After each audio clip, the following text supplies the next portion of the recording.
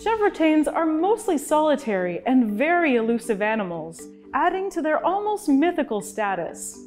They really only interact with each other in order to mate and for the occasional squabble over territory. Lacking horns or antlers, the males sport tiny fang-like vampiric tusks, which are actually elongated canine teeth to assist them in their adorable little territorial battles. Not much is known about the habits and behaviors of chevrotains in the wild, however, because they are just so darn elusive. One species, the silverbacked chevrotain, went unspotted for almost 30 years.